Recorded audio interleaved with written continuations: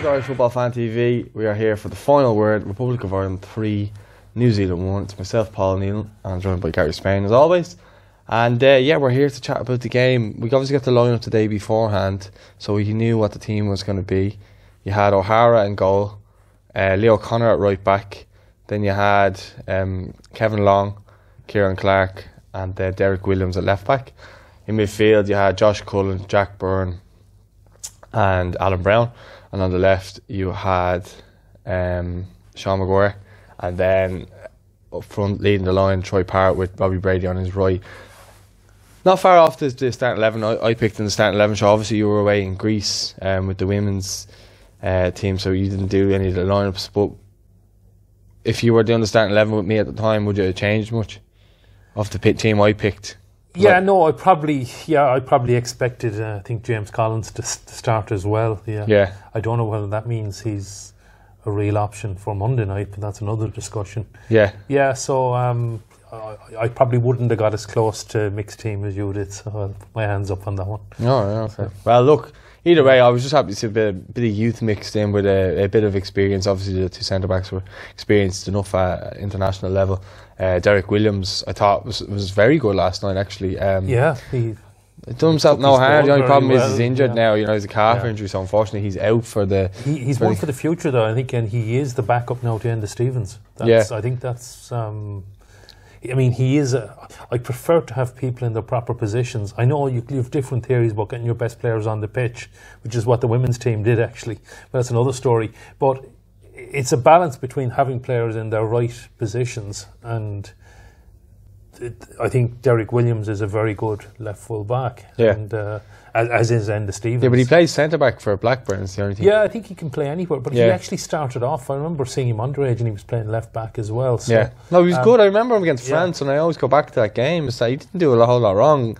That was the game Rice played in. I think it was his debut, got man of the match, but that's said about him the bear. But just that game, it was he played in that game, and Graham Burke actually played, funny enough, in that game too. He nearly scored, actually. Yeah, but Williams, I thought defensively was solid, and then he was never really seen again after that. Like I don't remember playing another game after that till the last set of games. And he's playing week in, week out with Blackburn as well, which is. And he's been scoring goals as well, I believe. I haven't really watched him much of Blackburn myself now, so I'm not going to tell you. I haven't either, but I have checked the lineups. Read reports and he's stuff. on read reports, and he's on the team sheet. Yeah. So. Well, I thought he done well, and I thought he was an outlet for us, and I thought Leo Connor was as well. The two of them stayed nice and high, and at times Maguire, I know he's playing at the left, but he wasn't really left because he was kind of drifting. Yeah, because I think he's more of a centre forward. Yeah, but he had a bit of a free role. I thought sometimes you'd see him on the right hand side, then you'd see him kind of centrally, and I think Troy was kind of pulling people out of position as well. Well, I think New Zealand didn't offer much of a threat on either flank, so I think it's particularly on Derek Williams' flank that he had a lot of room to bomb up and down. The only thing I will say about him is he reminds me of a centre back just in terms of his touch. I think Enda Stevens would have got the ball down a lot quicker and done better with certain chances. He did have our first chance. I remember Alan Brown got a lovely turn. It was like kind of like a Cruyff turn, but it wasn't. And he whipped in a ball, and Williams kind of came in. It was on his right foot, and he just hit it wide. Yeah, that was a good chance, actually. Yeah. So that was the only real first chance in the 15 minutes. In the first 15 minutes, sorry.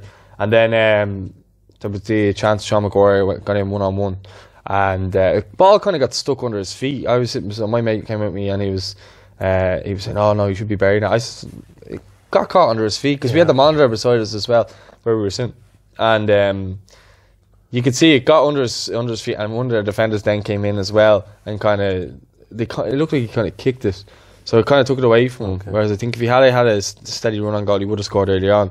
But those were the two chances that were of note. But I thought we were playing decent football. I thought Josh Cullen was kind of bossing the midfield quite well. He was. I know you're a huge fan of Josh, but he had a very good game. And in fairness, I haven't seen him have a bad game. Yes. I mean, we'll go on to Glenn Whelan anyway for the Denmark one, but still, Josh is a great prospect, and I've no doubt he's going to earn a lot of caps. Yeah. Because he is. I think now he's probably, for the future and possibly even for the playoffs, the option for that holding role. I'd like to get him capped soon though, because I still always have that thing in the back of my mind. Look, we won't go into it, but I'd like to just see him capped soon. I mean, he probably won't be against Denmark unless for 3 or 4-0 up with 5 minutes to go. Maybe throw him on against Denmark. Yeah, that'd be handy, wouldn't it? That'd be nice. Yeah, I'll stop taking these pills now. Yeah, okay. But no, just kind of. Then they went down the other end, and it was all us. I thought it was all us. They weren't doing anything. Yeah. They didn't even really get up to our box that often. And the one time that they did, they got a ball in from the left hand side, and the man McKellar came in and scored. And I was just thinking, I know. I was like, these shouldn't be 1-0 up in any way, shape or form, or any capacity. They didn't. No, they hadn't played together. I think they hadn't been international for nearly a year and a half. And Reid hadn't played for nearly 2 years as well. I think he's been out since March 2018. And he was a very good player, mind you, before that. Very good player, and a lot of clubs were looking at him. Thought Troy done well up against him. I know he did, and Troy gave him a good kick as well, which was nice. I know Mick actually commented on that he was saying, look, Winston was kicking Troy quite a bit beforehand, and Troy stood up for himself. Yeah, it was a foul, but so what? Yeah. And Mick was saying, look, this is you need to learn this in men's football. You're going to be kicked as a centre forward, and Mick would know all about centre forwards getting kicked as well. Yeah, but I think it was good for Troy, and it was good he stood up for himself. Possibly in a competitive environment in a key game, a referee could take exception to that. I think I think he'd be warned if that was the case. I mean, there was a couple of times where he was getting fouled consistently by their number 5, Michael Boxall. He was constantly fouling Troy, constantly, and I could see him getting frustrated. But he kept his head. Oh, by the way, someone who we haven't even touched on because we kind of went on a bit of a tangent there. But Jack Byrne was brilliant. Yeah, brilliant. Another good game, Brilliant. So, yeah. He wasn't allowed to take any set pieces, though, mind you. Robbie Brady kind of had him. Yeah, Robbie took it, and Robbie took some very good delivery as well. Yeah, well, to be fair, Robbie set up the goal for Derek Williams just before half time. Yeah, so it was a great delivery. Yeah, that was my next point to go on to. But it was Jack Byrne, I have to say. He did himself no harm in terms of, he looked very, very, very comfortable at international level. Now, I wouldn't be throwing him in against Denmark, and I don't think he will be put in against Denmark. No, I probably, he definitely won't start. Possibly if we're chasing a game, but I think he'll probably go with Alan Judge if we're chasing a game to bring on as a substitute. But Jack is an option, and I certainly going forward but if we are unfortunately in the playoffs or something like that, or even the Nations League next year, I think we'll see a lot more of Jack. I think Jack needs to move to be a regular in the Ireland team. That's just my opinion on it. It's not that I don't think he's good enough or anything like that. I do think but I think he needs to be playing against a higher standard consistently to be considered in the team. That's what I just think. Okay. And look, if people want to throw pelters at me in the comments about that, that's fine. But that's my opinion on it. I think he's great. I know him well from this season. I've had a lot of dealings with him. I spoke to him again last night. He was happy with how he played and stuff like that. But it's just what I'm like. It always sounds kind of like a little dig to the League of Ireland, but it's not. It's just common standard now that they won't. You look at Graham Burke had to move before he kind of got a bit of a run. Then Yeah, but if anything, he kind of went backwards after he went to. After that, but to get to he was playing with Rovers, and he scored for Ireland. Yeah, which I'd like to add. But what I'm saying is he got a move off the back of that, and then he was kind of seriously considered, and he did start life well at Preston. I'd like to add. To be fair to him, he doesn't seem to like the life. But then again, that might happen with Jack if he went back. The thing is, Jack, he's so happy at home. You can see it in his football. You can see it in his demeanour when he's being interviewed. He's living at home with his mother, and he's playing such great stuff. And I mean, we actually do need to develop the league. I mean, you do have a point. I mean, look, if we haven't had a regular starter, if Jack Byrne stays in the League of Ireland, I'll be happy. But I'm just saying, for his own personal international career, if he wants to prolong it, I think he has to move to England. By all means, fans, get down and watch Jack Byrne. The league is obviously over now, but get down and watch him 100%. But I just think that if he wants to prolong his international career, that's what I'm saying. So I'm not saying anything about the league or anything about him personally. It's just his international career, I think. But then again, Stephen Kenny's going to be coming in there, so you could be right. So Yeah. We'll just kind of wait and see how that plays will out. tell. So sorry for calling a bit of tangent on that, but I'm a bit passionate about that because I would like to see him get more game time, you know. But as I said, Williams got the goal going in at half time, 1-1, which was key because we needed that goal. It would have been, it would have been bad. I mean, we were totally on top for the whole 90 minutes, but to have gone in a goal down would have been a travesty. Yeah.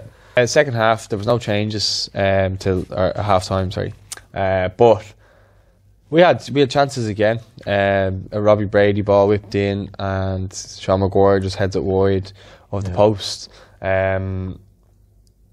What did you think of Maguire?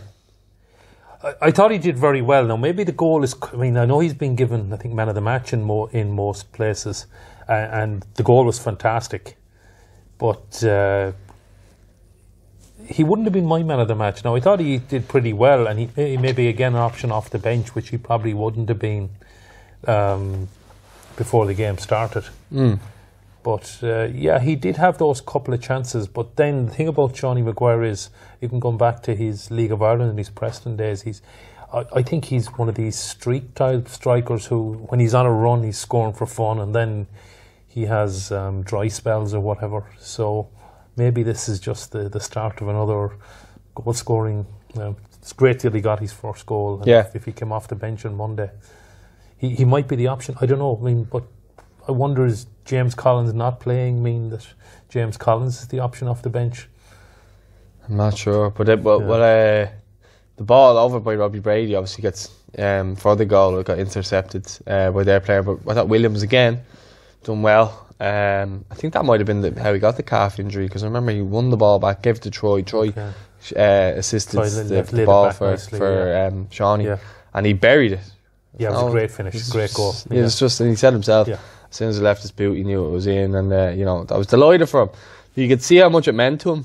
I was talking to him after the game, but you just see how much it meant to him to get that goal, and he was delighted just to get that weight off his shoulders that he needed. He looked like the Sean Maguire from 2 years ago that we all wanted to see play. Yeah. Now, let's not get carried away with the opposition. They were poor. They were, but it's still good to get his first international goal. I'm not knocking that, but I'm just saying because I know there's big people going, what he's talking about, it's only New Zealand. I get that. They're 121st in the world, But if you want the really sickening thing is they're probably going to be at, if they're not the next World Cup, they'll be at every World Cup after that, because they've just got to beat the Solomon Islands and Western Samoa and whoever else over there. And, But look, as I say, I was delighted for Maguire on a personal note, and as I said, on my after match reaction is that he's done himself no harm in regards to putting himself in contention for the game now on Monday night. He could be in contention to start. Like, for me, he did get my man of the match as well. I didn't say it, but I was saying to my mate before they actually announced it, I said I'd probably give it to Maguire.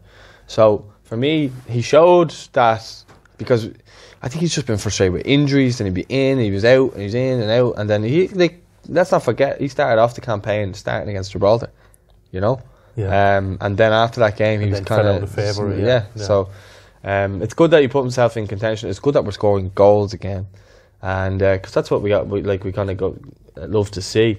Again, Maguire, he was running the show. Then after that, I think the goal just... you could definitely see, I think that's probably why he did get man of the match. It did lift a weight off his shoulders, and he was absolutely flying. Yeah. And he nearly put Troy in, and Troy, I think everyone in the stadium... everyone wanted to try to score, it was a good save. It was a good save by the keeper. You know. I thought he was going to show his little bit of cleverness like he normally does, and round the keeper and dink it or something like that, because he is a very clever player, Troy, for his age as well. But no, look, Maguire tees up that, and then the subs all came in. Byrne went off. I was kind of wanted Jack to finish the game as he played the full 90, but he just didn't. Him and Troy went off for Alan Judge and Callum Robinson then. Thought Judge was good at getting on the ball, getting into little pockets of space, but he wasn't really doing anything other than that. And then Robinson obviously gets his goal, but we'll kind of come on to that. But there was other subs then that came on that didn't really do anything. I mean, Travers... I thought Robinson did well as well when he came on.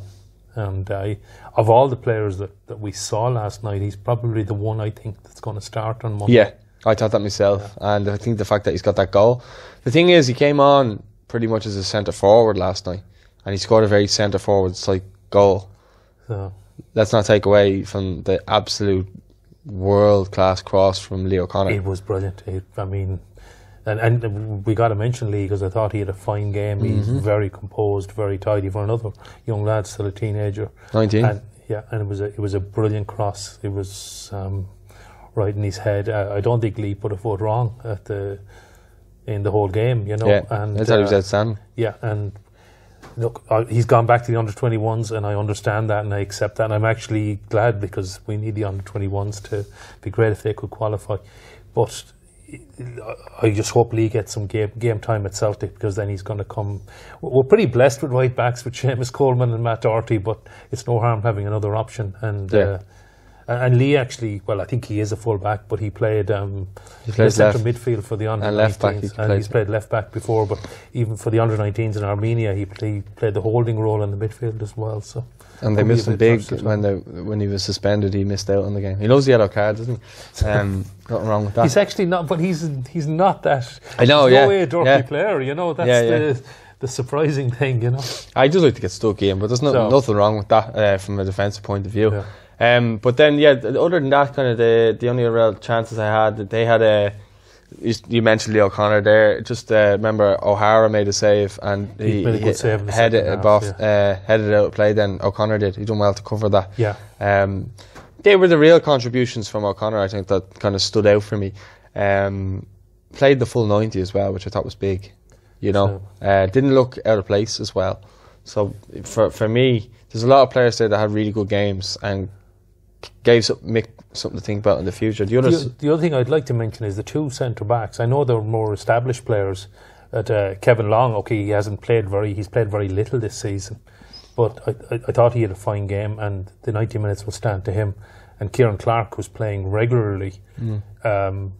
He also had a fine game. Now I know you might say it was New Zealand, they weren't pressurised. He was a good player, but they did. They had a good game, and we're well stocked at the back. I mean, I hope nothing happens to Shane Duffy or John Egan and they're going to start, but we are back to the stage where we're starting to look comfortable again with our defence, that we've got options. The only thing is, you just touched on the defence there, is obviously when Williams went off, that we had a kind of a lack of balance at left back, obviously without O'Dowda coming on there to play there. Yeah, no, he's not a left back, but I think Mick, he was only going to let certain people on the pitch. He wasn't going to risk Enda Stevens or anything like that, you know. But the only other subs then that we did mention were Howerton and Collins.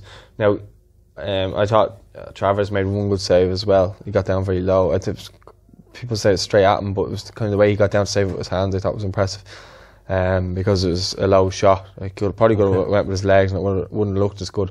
But I'm surprised that he didn't start over O'Hara. I thought Travers would have been second choice if anyone, but it's not really. I wonder, well, you see, this is the opposite of what he did in the Bulgaria game. He started Travers and brought on O'Hara. Well, if anything happens to Darren Randolph, I think Travers is second choice. Right. But it was no harm in giving them both a run. Yeah, maybe he was just doing it to see if he could handle the occasion. Yeah. Maybe. It's no harm in I think it's good that these guys have get a couple of caps under their belt, and if they're called on in a serious competitive That's game, why I think the friendlies are good, is that you get to see the likes of Troy and Jack and Kieran and Mark Travers and all these players get a run. Collins, when he came on, didn't have that much time to get stuff. He had a one-on-one chance where he probably should have went down and got a penalty. Keeper made a good save out of it, and then his only other contribution was, I think he closed the ball down or won the ball back, and then that was led to the Robinson goal. Yeah, so I think he only got a few minutes at the very end, wasn't it? Yeah, so it was last 15, I think. Yeah, was it actually 15? It might not have been that long. Yeah, 73rd. I wonder, is he Ben being looked at as possible the first option off the bench? Off the bench, possibly. I'd say McGoldrick is. I don't think it's any secret. It's not in doubt. We come on to the starting 11, but I don't think that's in doubt. Yeah, but that's really it in terms of the final word. I was, as I said, happy. Glad to see some youth in there, and it was a good. I was going to say a good experiment. Experimentation, is that what the word I'm looking for? But I just saw overall I was happy, and the fact that they brought in new players to have a look at and see how and I thought everybody had a good game. Not one person had a bad game. Robbie Bailey looked a little bit sluggish. Well, I suppose the one thing, and Mick did say it, was if Robbie Brady is going off, it's a sign he's in his plans. Yeah, Robbie probably needed the game time. He probably needs, so I don't think Robbie's going to start on Monday. I mean, you were looking for Robbie to come off after 45 or 60 minutes. Yeah. I did like his delivery, and I keep coming back to this, I know, but it's crucial for us with our style of football and our way of getting goals is we need very good delivery from set pieces. And Conor Hourihane gives us that, but Robbie Brady also. I think if Robbie's back at the top of his game, he's going to be on a lot of the set pieces. Yeah, I can't really argue with that. Overall, how would you have rated the performance yourself? I gave it an 8 out of 10 just because I was happy with the way everyone played and the subs and everything like that. Yeah, I mean maybe 7.5. I was happy. It was still the opposition has to be taken into account. Yeah. But yeah, I mean it was a good night, but all that matters now is Monday, and that's all that really mattered anyway. Yeah. Well, let us know your thoughts in the comments. What did you think of the New Zealand game? Who stood out for you? And is there anyone there that you feel should be included in maybe the starting 11 on Monday? Let us know your thoughts in the comments. Don't forget to like this video if you haven't already. If you're a returning subscriber, thanks for that. And if you're a returning viewer and you haven't subscribed, please subscribe now, and we'll speak to you soon. Make sure to check out our content for all things Denmark. Coming up now in the next couple of days, and as well as that there's a James McLean press conference out soon as well. Thanks for watching. We'll speak to you soon.